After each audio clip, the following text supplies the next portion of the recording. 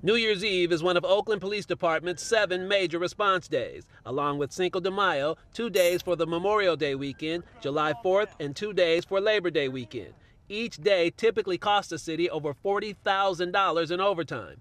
But the department spokesman, Jeff Thomason, says there will be no overtime this New Year's Eve for the additional officers. We're going to put the same amount of officers that we had last year out on the street.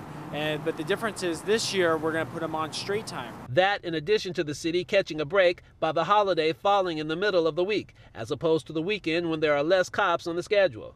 Thomason also says now that officers are working 3 12-hour shifts, there will be more officers naturally on duty.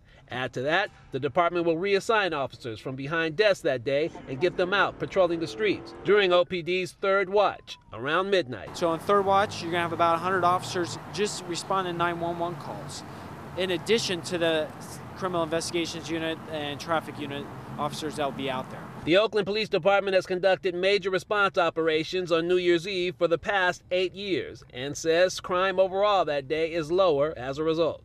For Crime 4 News, this is Hazik Medyoun.